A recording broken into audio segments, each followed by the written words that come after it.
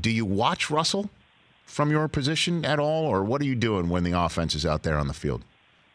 No, you definitely. I mean, you try to go back to the sidelines and you look over the plays that you had in the series that you were in. But once you're done with that, you kind of get up and you want to support the offense, and you get a chance to watch Russell do some of the amazing things that he was doing, and it's just crazy when we're in those positions where it's fourth quarter or overtime. We have so much confidence in him and his ability to make plays because for myself and KJ and guys that's been around and seen him do it for many years, it's kind of something that we've grown accustomed to because we know how much confidence that we have in him, and so it's kind of cool to see like the younger guys or younger guys that haven't necessarily seen it, how they're kind of sitting on the edge of their seats and we're kind of calm because we've seen this picture before. Well, it's interesting, too, from my perspective, Bobby, since obviously I've been following this team since before Russell and you arrived, and now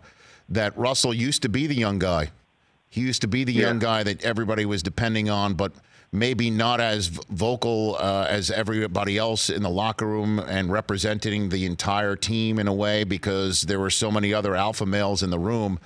I wonder what your perspective of his change in role or his change in anything, because this appears to be his team right now, Bobby.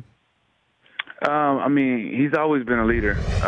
He's always been a leader. He's always led in the way that he felt was the best, and that's what works for us. And like you said, we had a lot of guys that were alpha males, guys that are a little bit more outspoken and in your face than he may have was. But just because that was going on doesn't mean that he wasn't doing things behind the scenes or being a leader. And I think that's grown, especially as he's grown from not being the young guy to being the older guy, and trying to get guys to understand what does it take to be a championship team. And he's done a great job in leading the guys on that end, and we're happy. I think. For more of The Rich Eisen Show, tune to Audience Channel 239 on DirecTV for free on BR Live or download the Rich Eisen Show app.